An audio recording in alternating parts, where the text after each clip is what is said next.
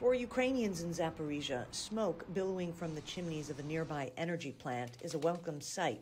It means heat is being pumped into some of their homes, one less thing to worry about as the conflict with Russia stretches into the winter months.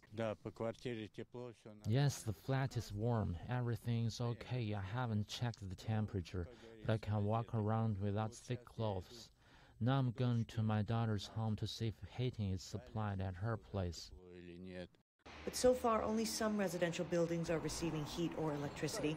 Power lines at the Zaporizhzhia nuclear power plant, Europe's largest, have been heavily damaged due to the conflict.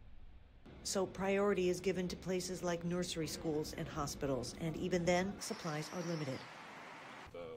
The temperature is almost the same indoors and outdoors. How can we keep warm? When there's no power, thank God there's gas, so we can burn gas to keep warm. When there's power, we turn on the electric heater. Zaporizhzhia municipal officials say they're aiming to keep residents' indoor temperatures no lower than 18 degrees Celsius.